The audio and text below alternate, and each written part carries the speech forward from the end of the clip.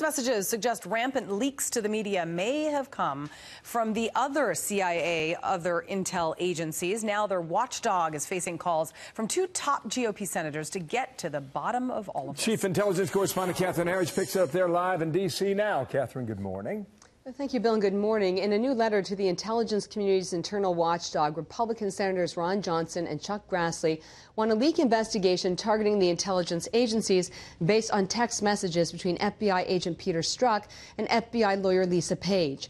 In a December 2016 text, a month after the election, Strzok tells Page, quote, "Think our sisters have begun leaking like mad, scorned and worried and political. They're kicking into overdrive." In the intelligence world, sisters is typically code for the CIA, though the agency is not explicitly named. A CIA spokesman last night referred reporters to the Office of the Inspector General. And in an April 2017 email, Strzok comments on a media report that British spies were first to flag alleged links between the Trump campaign and Russia.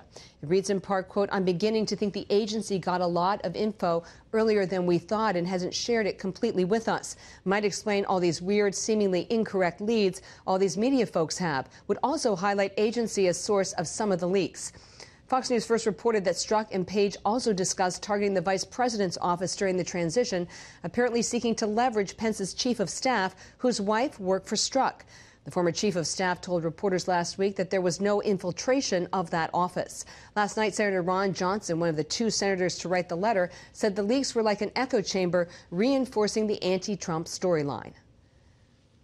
You have agencies, potentially of the United States government, leaking stories that would fully indicate that might be the case, and really creating this incredible narrative that has really taken about 18 months to get to the bottom of the fact there was no story there.